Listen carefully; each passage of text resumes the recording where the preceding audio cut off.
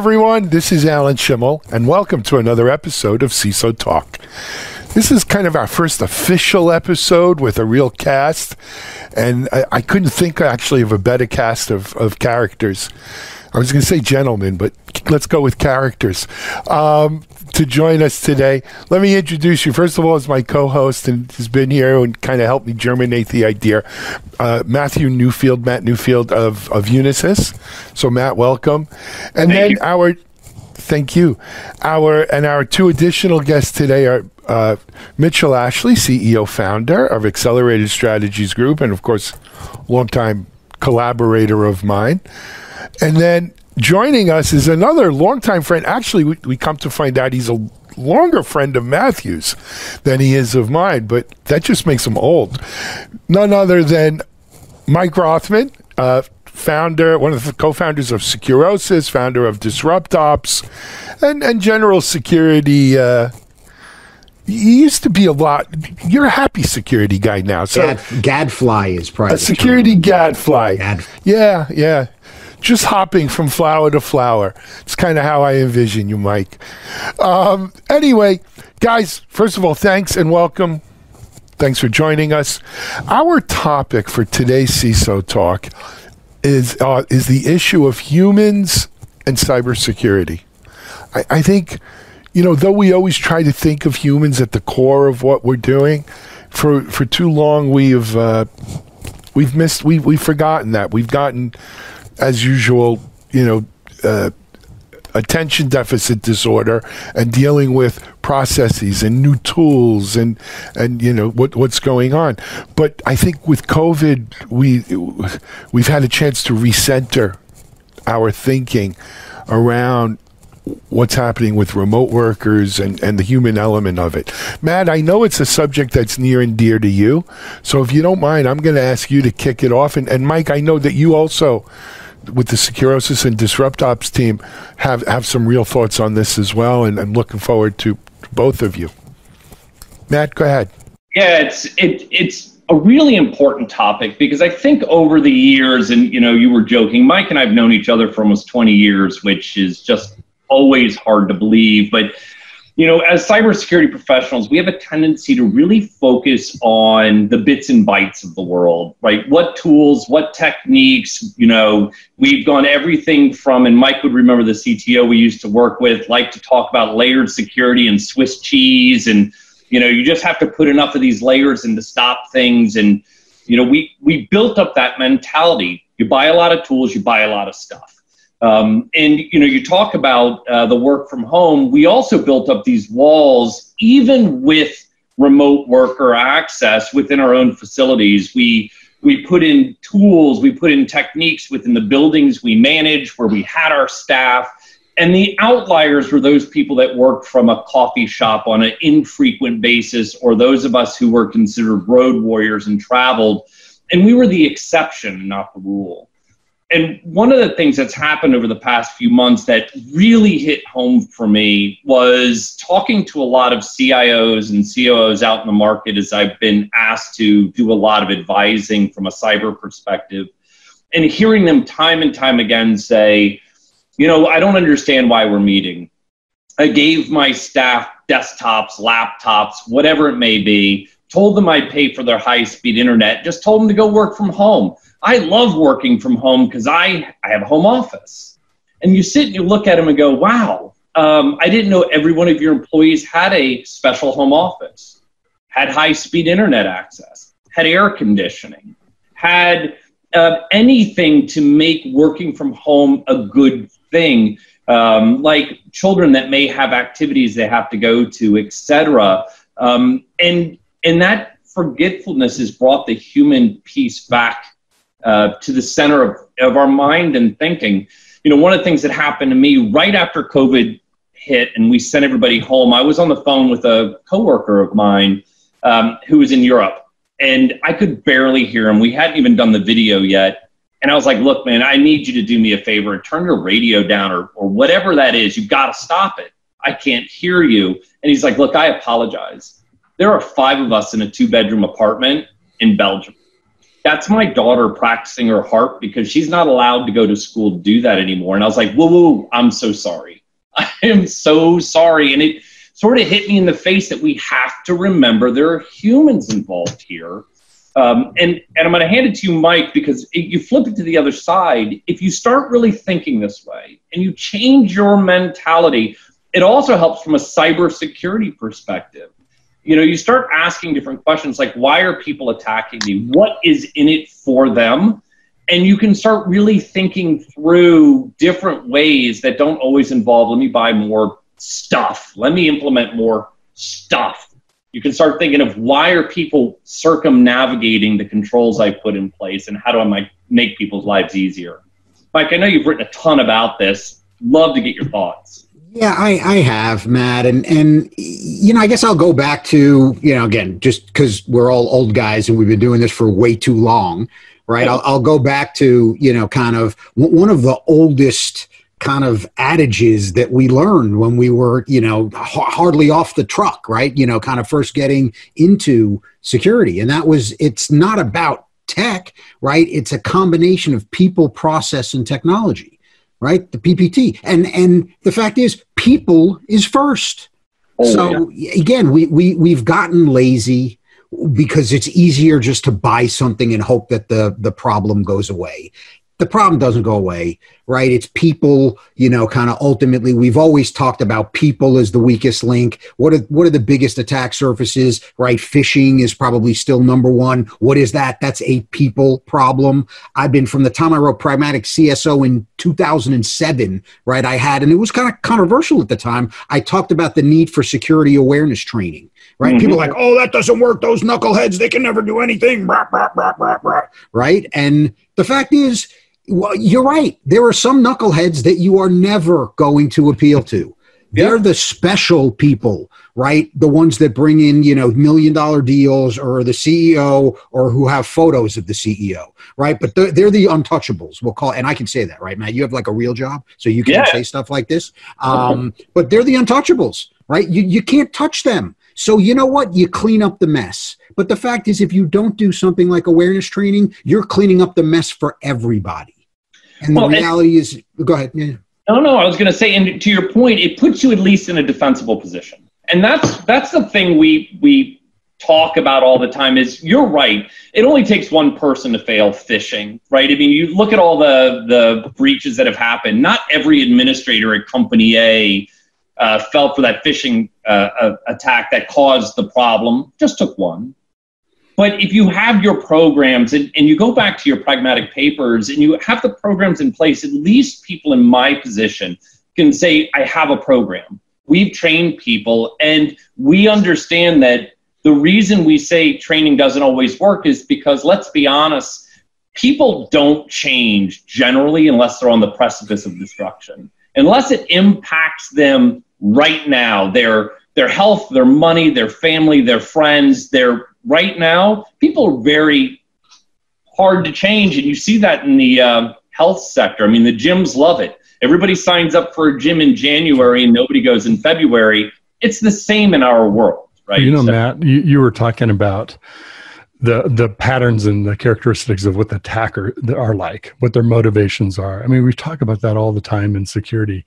Rarely do we really talk about what's the patterns, what's the behaviors of end users, the people that are using devices, systems, whatever, that are being secured. Yeah, long ago, Alan and I got into security about the same time you guys met each other. And I quickly developed this belief of end users, their idea of security is convenience. That's what they're after, because they got a job to get done. They don't. We do a bad job of designing products that get in their way. Let's be honest. We have certainly in the past, and probably still do today. But you're talking about training, and I'm going to disagree with you about training, but this could be an interesting conversation. But you haven't heard me yet. I know we're not, but putting so much of that on the end user, I think security has to be seamless, invisible, as much as possible, so the end user is not having to make a decision. This file just was a Trojan. What do you want to do? I don't know. I want to get my email sent. cancel. We sort of do this to ourselves in the way we design products. But my point is, we have to understand even better than the attackers, the communities that we're either creating products for or we're implementing it in our organizations. And what's their level of tolerance of how much they're going to both take this getting in the way as opposed to selling that deal, or how much do we have to educate them? And is that really realistic to expect them to do that? So, okay, go. Let me jump in a second, because I've bit my tongue or bit my lip. You know what? My name is Alan, and I'm a reformed security person. Welcome, Alan. I used to believe what you guys believe, right? And then I kind of got DevOps religion. And when I first came into DevOps, I thought my mission was going to be to bring the good word of security to the developer world, right? And I was going to be St. Alan, preaching security to developers and ops people. Because after all, those people, they didn't care about security, and they thought we were just the people who say no, and I would never get them to give a crap about security. But a funny thing happened over the last 6 years. You know what I learned? No one raises their hand and says, I want to develop crappy code, low quality, buggy, shitty code. Insecure code. And no one, Matt, in your organization, or Mike, the people, even that CEO who might be, trading dirty pictures or whatever, none of them raise their hand and say, I want my company to be the next headline about a data breach, or I want to be a victim of phishing, right? The road to perdition is lined with the best of intentions, but people want to do the right thing. People want to do the right thing. I think it's our job as a CISO, as a tools provider and as analysts, to spread the good word, give people the chance to do the right thing, show them that path to doing the right thing, allowing a developer to hit a button to test their code when they first commit it to Git, right? Or whatever, they're putting it on, allowing people to do email in a maybe more secure fashion, right? The people who are truly just, I don't give a flying you-know-what, I think, Mike, those are a lot fewer and far betweener than we maybe think consciously, especially within the security community. I agree. And Alan, one of the things I'll bring up, which I know is very timely for you, Mitchell's kids are older, right, Matt, I'm not sure how old your kids are. But the reality is, at some point you have to rely or trust the people that you work with. And, in my case, I don't work with my kids, but I have to trust them that over the last, 17 to 19 years, almost 20 years, I've taught them a thing or two so that when they get into certain situations, they don't do the wrong thing. By the way, that had to do with 5 or 6 years of them screwing up everything, where it was just like constantly screwing stuff up and me going, okay, my younger daughter did this, did something really stupid like 2 weeks ago, right? And after she got off the punishment, my first thing was, what'd you learn? Right? Because I'm trying to reinforce all of those things. What'd you learn? Well, Dad, don't lie. Okay, that's a good one, right? That on the list. Fine beginning, as they say in Vegas. That's a good one, right? Don't lie. And then the second one was great. She goes, "Don't do anything stupid." And I'm like, "All right, my work's done here."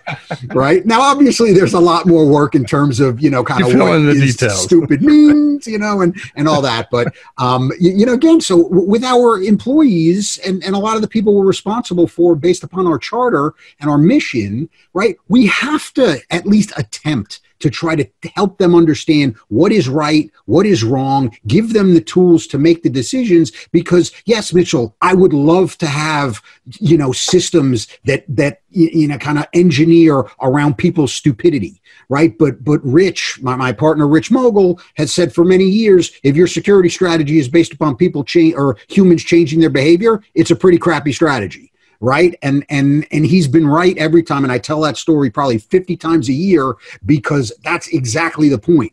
We have to think about equipping people with the knowledge they need to make the decisions to do the right thing. And to Matt's point, we have to have a program in place for when they don't. But if 100% of the people are doing it 100% of the time, we've got no shot. Yeah, and let's be honest. If you step back and think about it, let's equate this to something that everybody gets, like driving, right? We've all taken classes. You've done your driver's ed, and a lot of us have been driving a long time. But there's still signs that tell us what we should and should not be doing. There's still stoplights and stop signs and yield signs and airbags and brakes and anti-lock brakes and all of these things because people make mistakes.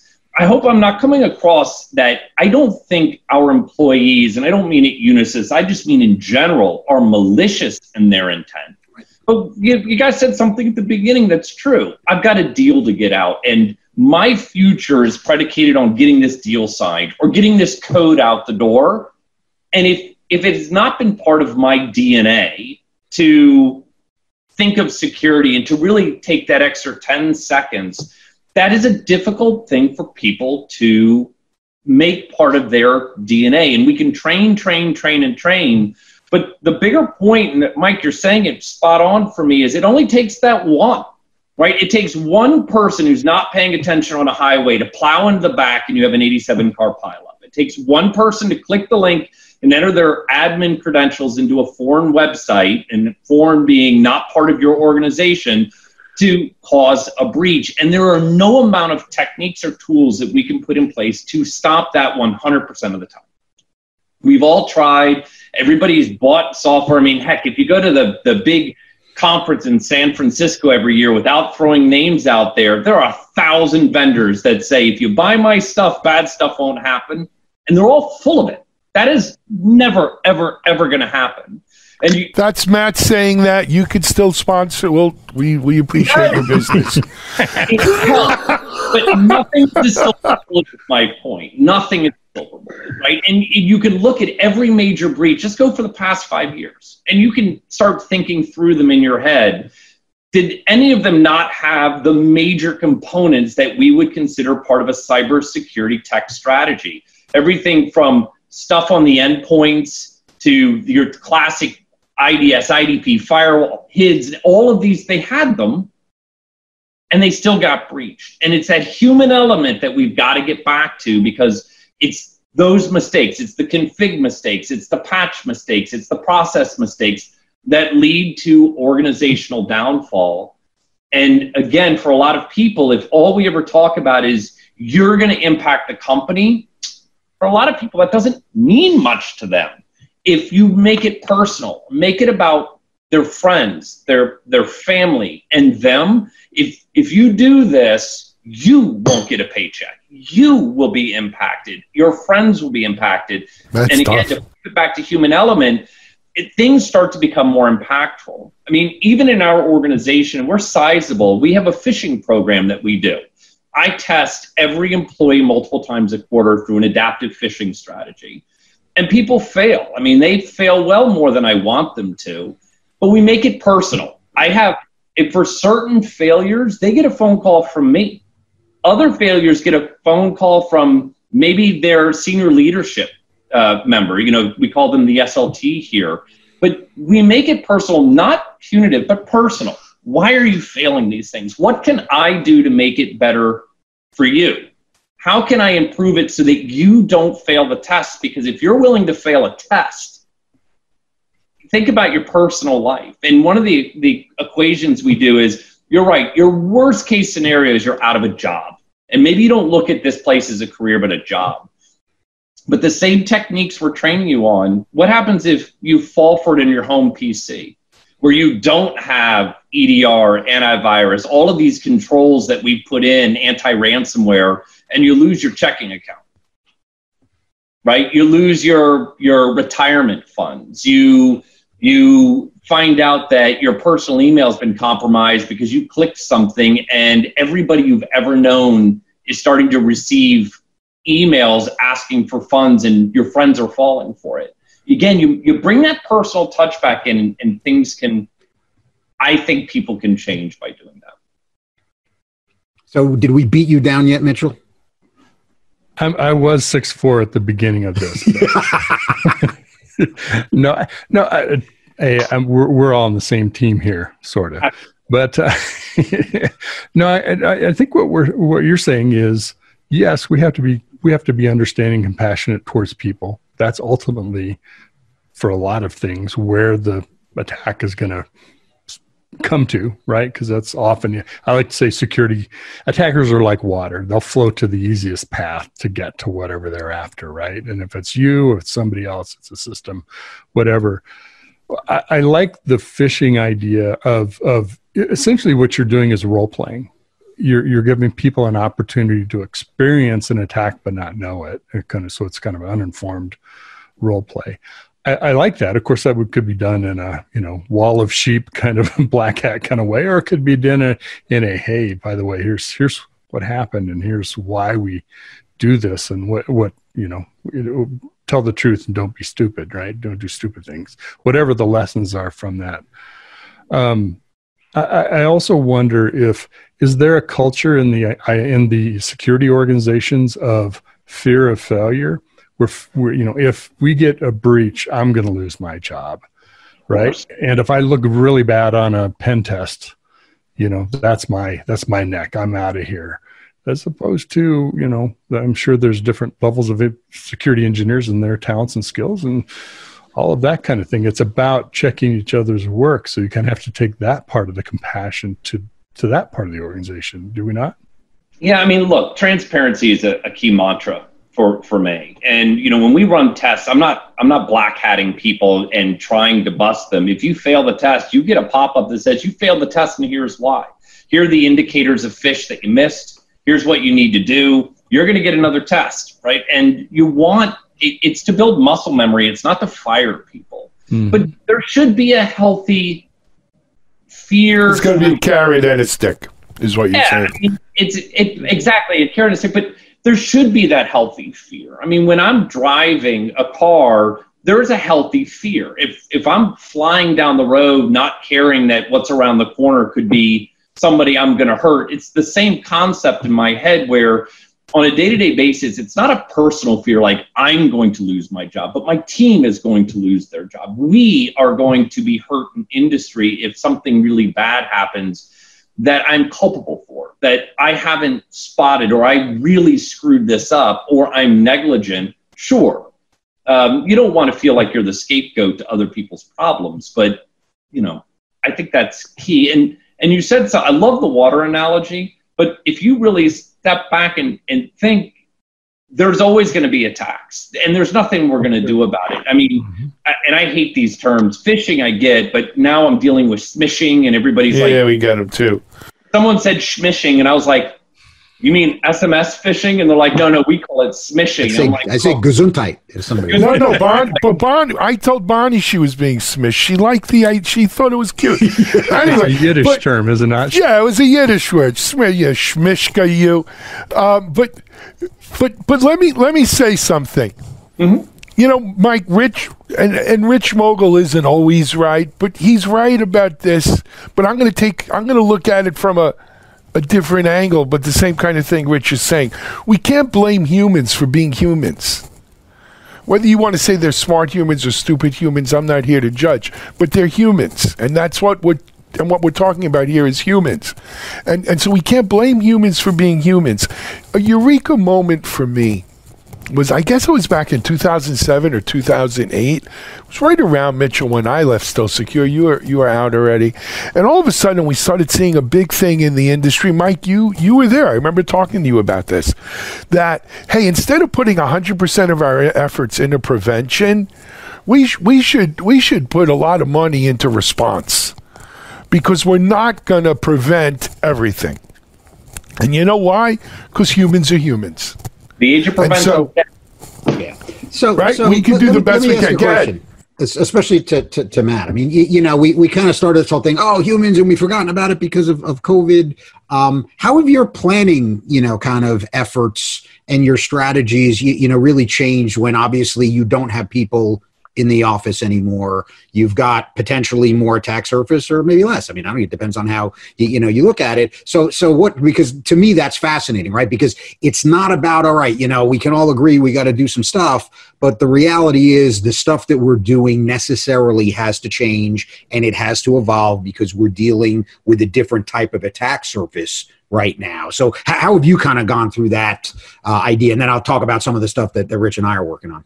Yeah, I mean, there's some stuff that we're putting out in market right now that we've implemented that I'm really excited later this summer to let people know about. But we spent a lot of our time actually splitting out the world and the roles for people who are working from home and ensuring that we had an open line of communication with them to figure out what is it they actually needed to work from home, and then built programs specific to them. The problem with that is it works really well for, we call them associates or employees. It put a huge burden on the cyber team and the IT organization, because we couldn't do what you could do in the past, which is if you are in this role working in this office, you get this stuff and the story.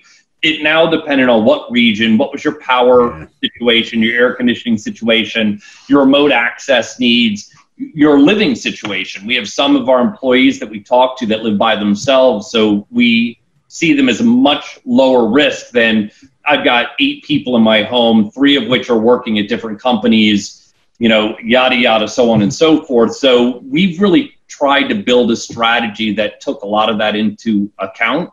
And we're putting some things in people's homes right now to really segment out the house.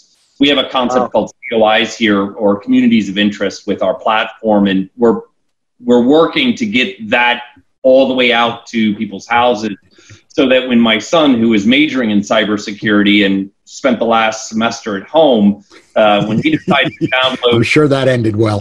Oh, yeah. That's like going into his little office. It's right outside this room going, look, let me be very clear. If I do what you just did again, you're not going to be majoring in cybersecurity anymore. Matt, can I ask you about this? We've all been there. Now that you went through this this phase of, okay, we got to react, let's put things in place, let's see what people need.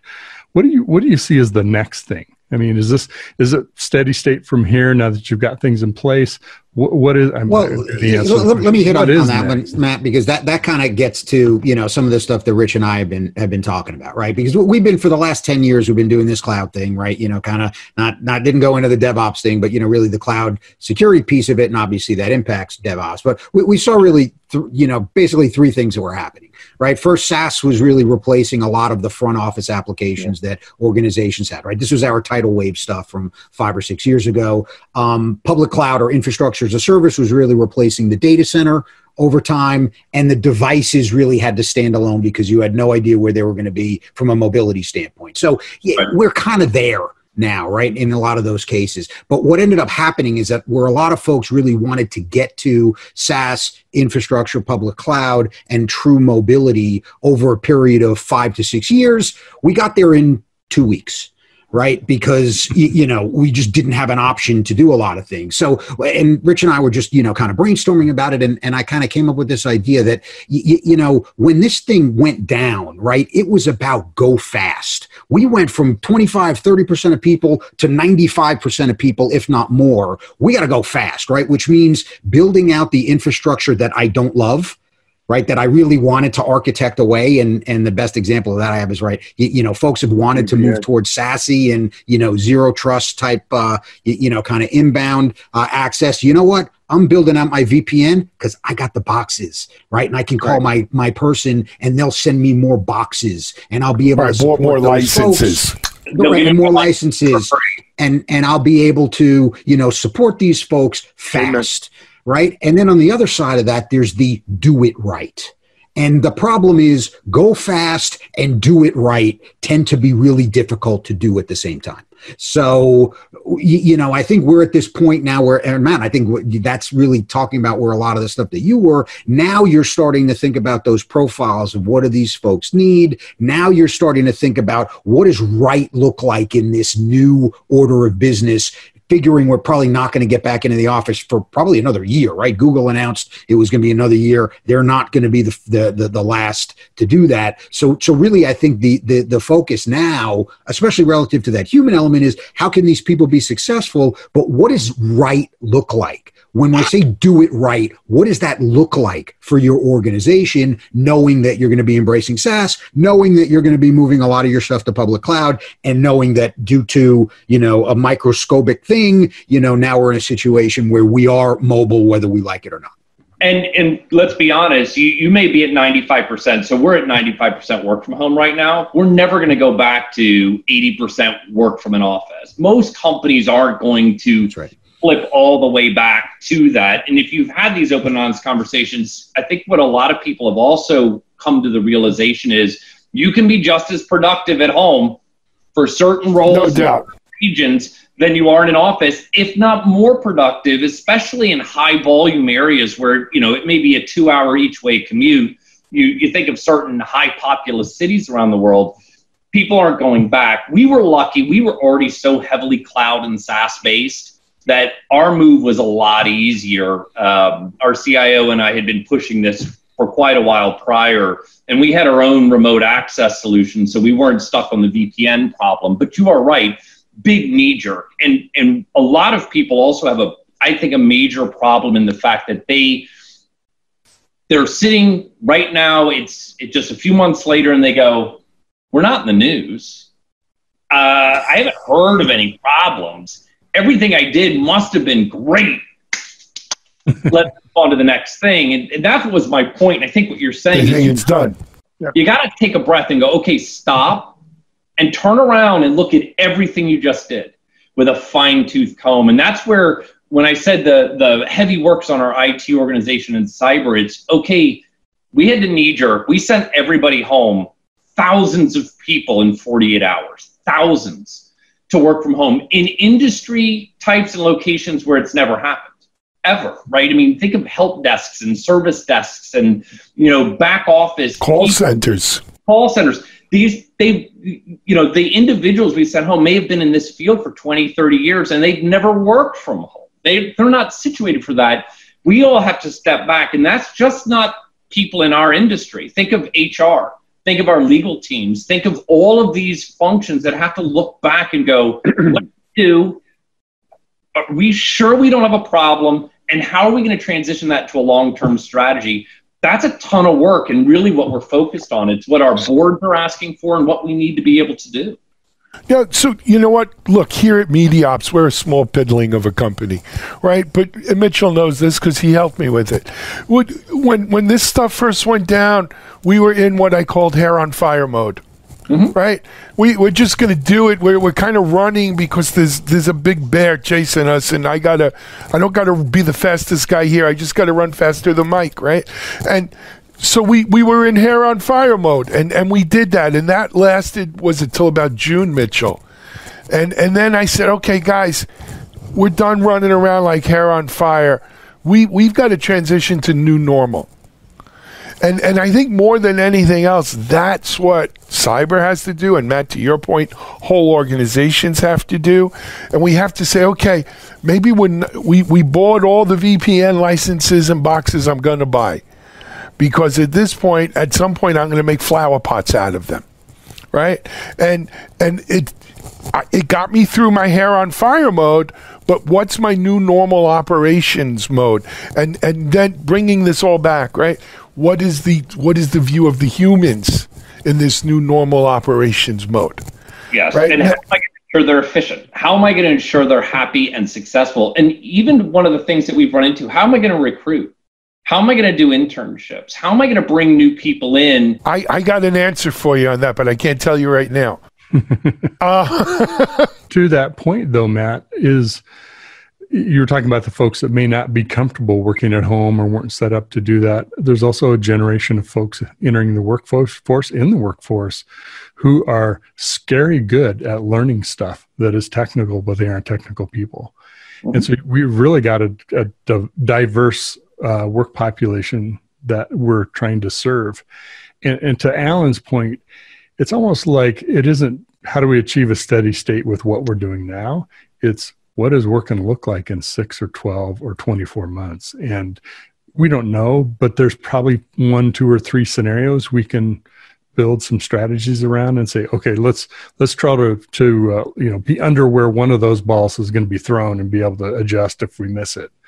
And that's, by the way, the this is not, you bet. And this actually isn't anything close to a technical discussion, right? No. This gets back to culture, right? Your organization has got to have a culture that allows people to do what they do where they need to do it under any kind of other circumstances. As we're building out Disrupt Ops, we're going to have people all over the place. So we're starting to think about these things of how does meetings look? We already have people in Asia, right? What do meetings look like when it's really difficult to get everybody on the phone at the same time, right? I'm up until 10 o'clock at night. My guys in Kansas City are 9 o'clock at night. My folks in the Philippines are it's 11 o'clock in the morning, and my guy in Singapore it's 9 o'clock in the morning, right? That's brutal. I'm up until 10 o'clock at night doing a meeting. That's not what I want to be doing, right? But we do it for a little while until we can start to shift that culture to what do meetings look like? How do we document things? I read this white paper from a company called GitLab, Alan. I'm sure you're very familiar. And Mitchell with these guys. But basically, they're this company that has built to be remote from day one. And they've got, basically a Bible. It's not a white paper. There's a book on it. Yeah, it's a book. Right. So I read part of the book and great guy. It was fascinating to me because yes, it is.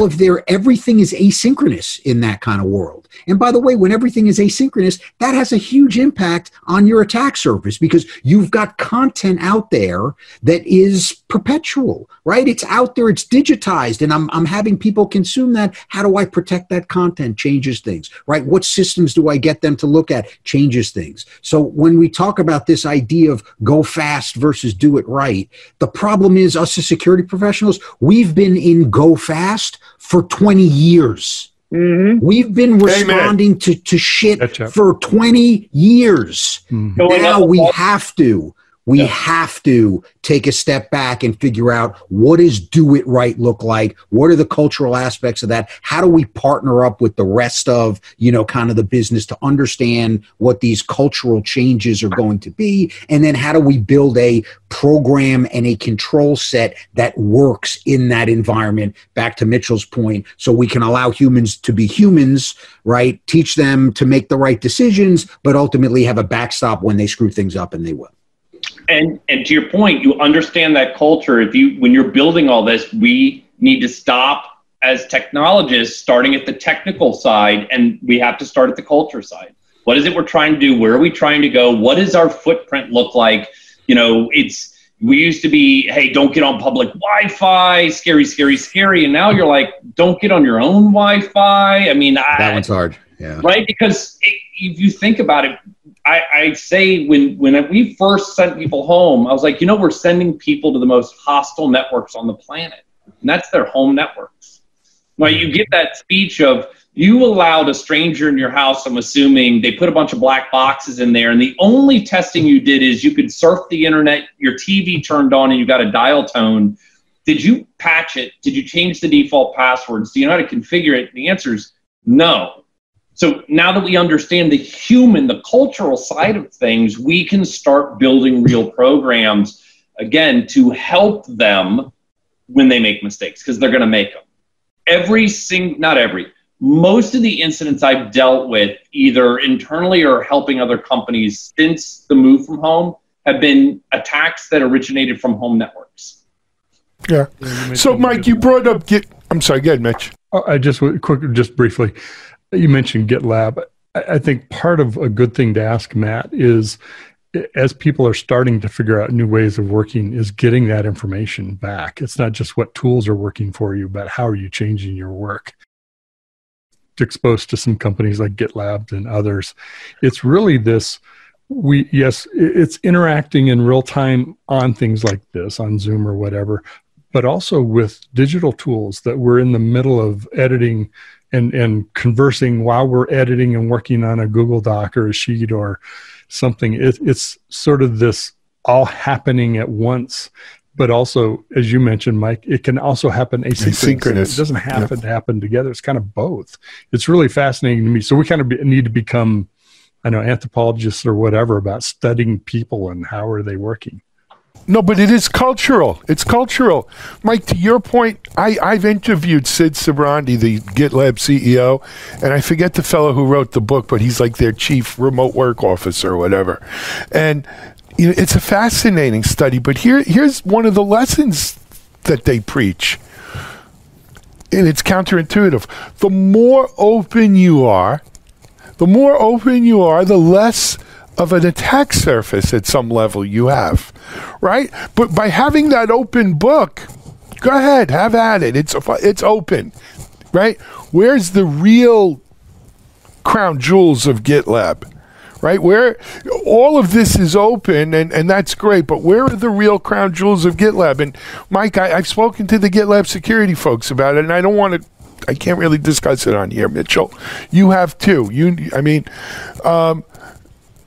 But it's almost like the more open you are, it'll set you free, right? And to a certain extent. And, they're fascinating. I mean, they're 1,200 people in 1,200 offices, and they always have been, always will be. And Sid has great reasons why, and I buy into it. It took me a long time.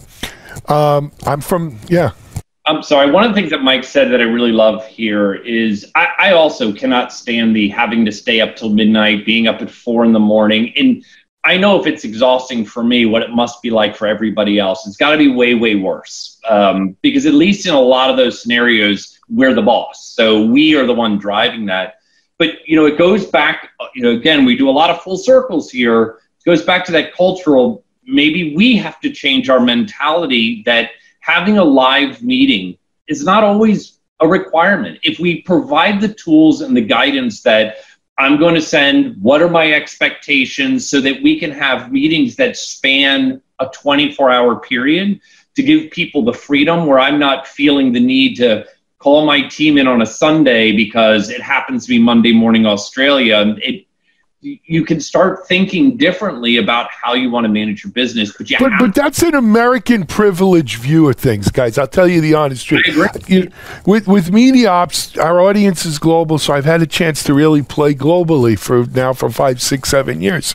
Do you realize in India, there are people who take jobs on U.S. time? They sign up for it because that's where the jobs are. And they know they have to be on U.S. time. And big companies like IBM and HP and stuff and Microsoft hire them, as do small companies. It's the same thing at that call center in the Philippines that you call 9 to 5 hour time. It's not 9 to 5 in Manila or wherever that call center is. The rest of the world has been on this clock, this 24-hour clock, for a long time. Suck it up, Pansy, Snowflake, or whatever the term is, right? We need to get on that. We're humans, they're humans, we're all humans. There's a balance, right? I mean, as Matt said, I mean, you have a global team, you have to talk to them at some point. You have to build the rapport. And now that we can't, kind of get together in group meetings, we have to do things, and that will become uncomfortable from a time zone standpoint. My point is to re-examine the business processes and really understand what is required, right? There are a lot of companies who are based upon these, 5 or 6 meeting cadences a week. Right, I've got to meet with this guy, or do daily stand-ups. Right, if my team's global, I'm not doing a daily stand-up. That's stupid. Right. So again, I think a lot of it is not, coming at it with the standpoint of this is how we've always done things, but to really start to re-engineer your business. And isn't that what all business transformation is about? Right? Isn't that what we've been trying to do the whole time? And what options we have, because we don't have to manage, kind of all that crap in our data center anymore, that we can get other people to do front office applications, so we don't have to spend time reprogramming our general ledger, right? So, and that, we can have somebody else upgrade the load balancers, so we don't have to be there in the data center in the middle of the night to not impact availability on our stuff. So again, it really is requiring a significant amount of cultural shift. I absolutely agree. And again, I don't want to harp on it, but I have to continue to harp on it. The point, again, that you're saying, and that I am just in violent agreement and have been for a very long time, is that if we take into consideration the culture of our organization and the needs of our people, and we stop constantly worrying about, well, we've always done it this way, or, well, I hired them to work these crazy off-hour shifts, and we start to think about the human side, your people will be happier, they'll be more productive. And I believe, and I've seen evidence of this in our own organization, they'll be more secure. They'll feel like their company's looking out for them. We're looking out for, they'll look out for us, and they'll be more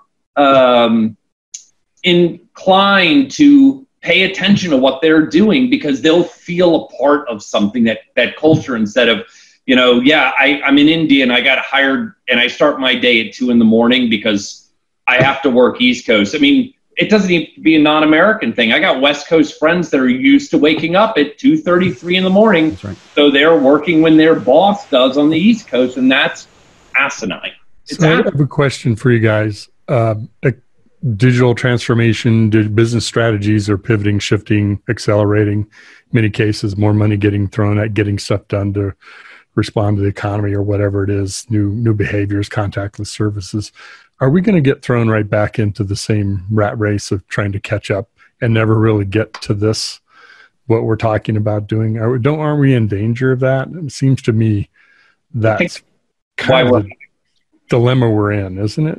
That's why we're having the conversation. That's why we're hoping to get the message out, because if people don't take the time now to do this and now to make that change, that cultural change in their organization, then yeah, we're all going to get back in the rat race. And it won't be very long until you start having the conversation of, you know what, we're going to close a bunch of offices because we think it's going to save us money. Or I don't believe that the tools that I was using in my office, we shoved them home.